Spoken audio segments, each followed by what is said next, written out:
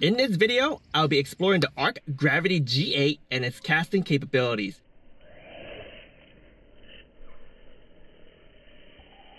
As you can see, I'm able to set the reel to cast over spool and it fixes itself before the end of the cast. Let me show you how amazing the Ark Gravity Control Braking system is. Alright folks, just got to the cast testing pond and we're going to talk about the setup very quick. So I have placed on the major craft MS1. This is the MSC WJ701M, rated down to 1/4 ounce. Upper end 5/8, and this is a 7-foot rod, fast tip action, okay? Medium power. And I have 12-pound mono, and this is Varivis, the Super Trout nylon. You guys can check out the description for more info. And for the reel, I have set up the tension to be loose as possible, but no side-to-side chop. And I'm actually doing that right now because I actually made it looser earlier just to make sure that I have set properly. And if you want to learn more about how to set up this way, you guys can check out the video on top right-hand corner. It's basically how raWr has set up all the baitcasting reel with a zero adjuster tension knob. The lure I have here is a Z-Man Chatter Spike. This is a fluke style plastic, and I have their ZWG hook, 1/8 ounce, 4/0. And the total weight of this rig here is 3/8 ounce. So it's well in range of this rod. And a lot of bass lures, you know, it's pretty much around the 3/8 ounce level, okay? So let's go. All right, so max brakes, max everything. As you see, short distance, but it went out straight. And I did a pretty hard cast. So I'm gonna do an even harder cast, and look at that. So yeah, it's definitely something that I don't think anyone will be using, even beginners. So let's put this brakes at 10, which is half. So half in the outer dial and 3 in inner. A lot better, okay? And it goes out pretty easy. All right, let's keep going. Let's lower it even more. Let's put this around, I guess that's 5 right there, okay? Here we go. That's some good distance. Not bad. I think beginners would love this because it did not overspool at all, and it hits the water and it's still not overspooling. Here, I'm gonna show it again, but I'm gonna cast harder. It may overspool a little bit, okay, but hold up. Let's see what happens. Okay, it overspools just a little bit, but it's not going very fast. So this reel here is definitely beginner friendly for those who don't like thumbing and stuff like that. This is actually pretty good, okay? But now I'm gonna lower the brakes down to, let's say, 2, okay? 2 and Roman numeral 3. This is probably where I need a feather. All right, I don't really need a feather. I'm gonna try again. I actually feathered it, but I feel like you probably don't. Hold up, one more time. Yeah, you don't need to feather it. And it goes pretty far and easy. This is insane. All right, what if I put 0 brakes, which is not truly 0 brakes, okay? When you have magnetic brakes, it's never really 0, even though it's 0, okay? The plate is still there, the cup is still there. Okay, this one right here, I think you still need to feather. Try one more time, but it's pretty good.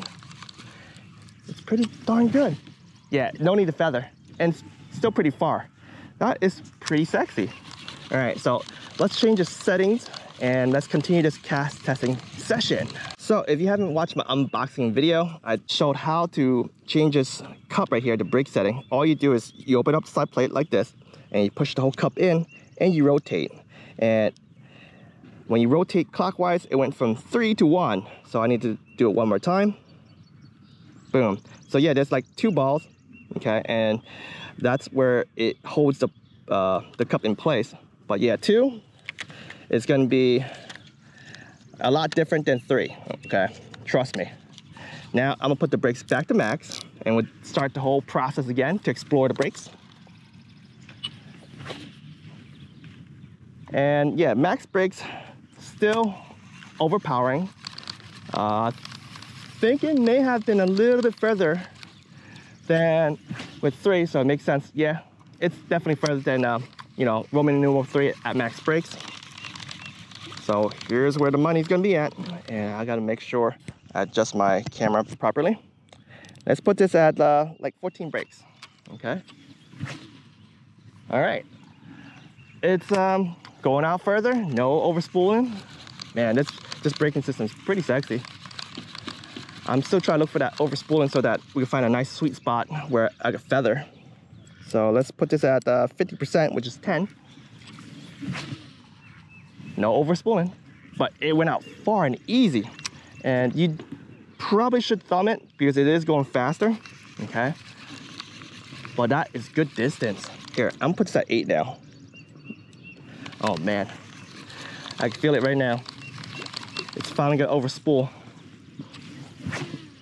Nope, not overspooling, and I'm always at the end of the pond right there. This is insane. This is actually really, really insane.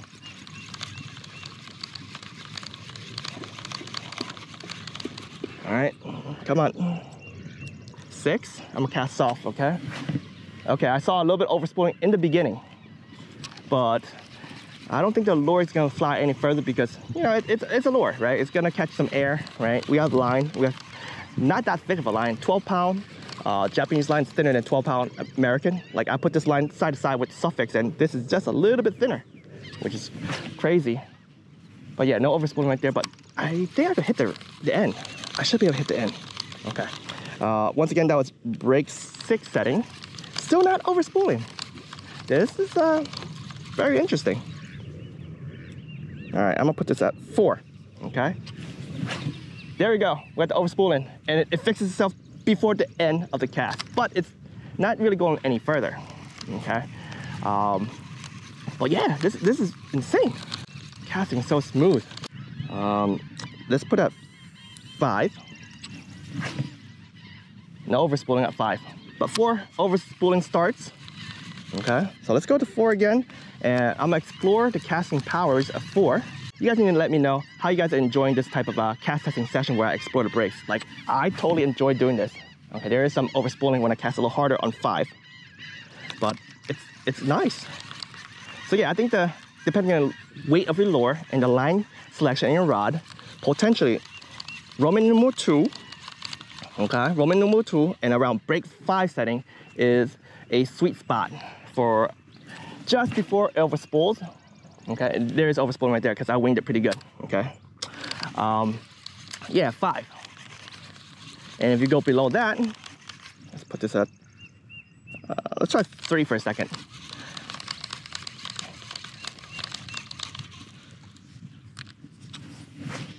Okay, that's overspooling. So 3 is interesting, okay? So it's definitely a lot less, okay? And what you noticed a second ago is I actually casted a little bit less power than all my previous casts, and I achieved just slightly right before the, I guess, my hardest cast.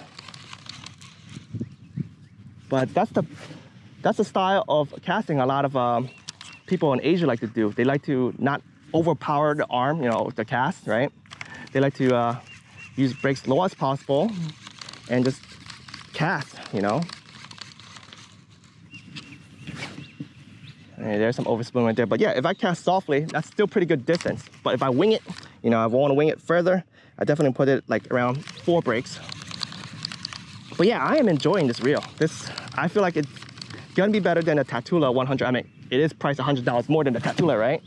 So yeah, that's the furthest cast so far right there with brake setting 4, cast hard as I can. No need to feather the spool, it fixes itself, right? And I do urge you to thumb it before it touches the water. I guess I'll just demonstrate it right now. If you don't thumb it, will it overspool, right? So let's see.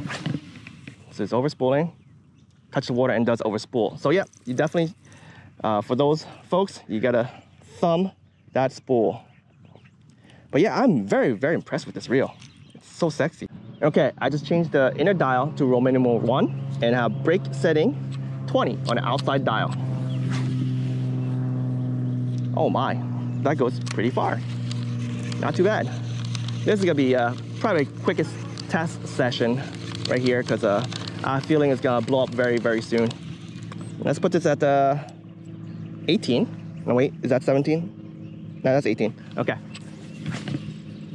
Okay. That's nice, very nice. I think we could do better. Let's see. Let's try 16. Okay. Wow, that's pretty nice. That is pretty nice.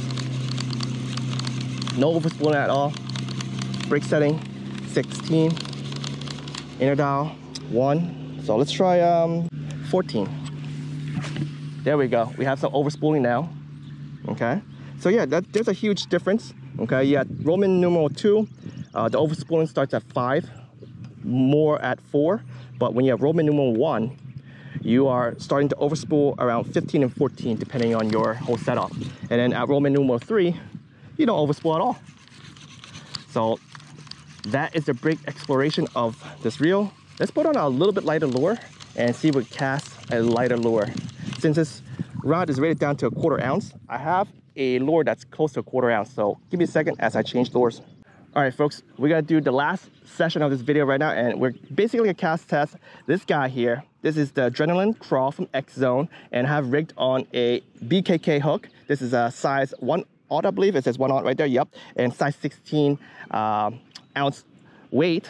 Total weight here is about 8.4, so it's a little bit more than what this rod spec is rated down to. This is down to a 1/4 ounce, which is about 7.5 grams.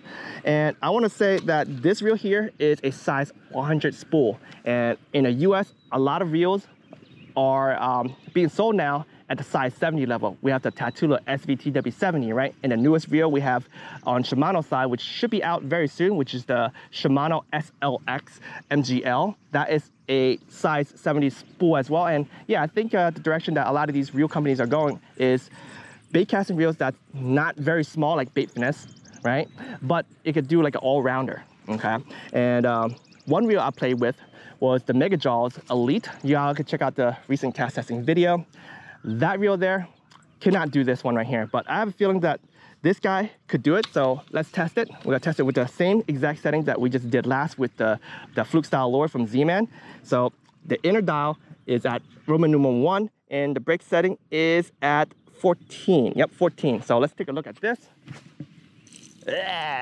Overspooling. Okay, so we have a line in this reel, right? So can't expect it to go that low if I put that much line. If I had PE instead of mono, potentially, okay? Thinner line, probably put like 75%, probably could do it. But let's play around with the brakes for a second. Maybe I could get it to work. But yeah, that overspooling was interesting. I would love to see Ark come out with a size 70 spool. That would be a game changer because I already love their reels. And like I said, this is size 100 spool, so I don't expect it to go super low, okay? But as you see, I could cast this. This looks like it could cast further than the casting one, but it is struggling a little bit. Okay, I'm not gonna deny that it's not struggling. Okay, brake setting 16, let's go. A little bit overspooling, and yeah, you have to feather that. So yeah, with a lighter lure that's bulky and it's catching, you know, the wind and stuff like that, the air, it's gonna be difficult casting lures this weight. Let's put to that 17. Overspooling, fix itself. But that is actually really good distance. Like this is way better distance than that Mega Jaws I was telling you about a second ago. So I do like it. Let me change the brakes, the inner dial to 2 for a second and explore a little bit more. All right, that was not bad. It was pretty accurate, no overspooling at 50%, but definitely restricted, okay? I feel like the casting one, it's over restricted if you were to set it to the point where it doesn't overspool at all. And then when you get to the sweet spot, it's like so small, it overspool like crazy and you don't even get distance. But let's lower this for a little bit. Let's do 8 and see how this thing goes. Okay. Aha. Tiny overspooling, fixes itself, good distance. Like for a light weight like that, that's not too bad, okay, for such a big spool. That is not bad. Let's go to... Let's do 6. This is ballsy. Oh my gosh. Yeah, you need a lot of thumbing right there. You don't feather, that thing is not gonna fix itself, especially when you have wind. The lighter the stuff is and the bulky it is, it's not gonna do well. Now, if I were to cast, let's say a rattle trap, a 1/4 ounce, I feel like this should be able to do it, no problems, right? Condensed lures, that's the key for casting far, especially for the lighter lures. But for the light lures, when you have bulky stuff like this, that's not gonna happen. So let's beef this back up to, let's say 7. Overspooling, and it almost fixed itself near the end, but it doesn't. So yeah, I think the 8 is gonna be the sweet spot for this one right here, but y'all gotta fiddle with it, okay? The ranges, let's put it up to like, let's say 9, okay? So 9 and 8-ish. Once you go below that, you have to feather really, really good. And distance-wise, I think it's acceptable for a size 100 bass reel. So this is pretty good. I am enjoying this reel and I can't wait to take it out for some actual fishing.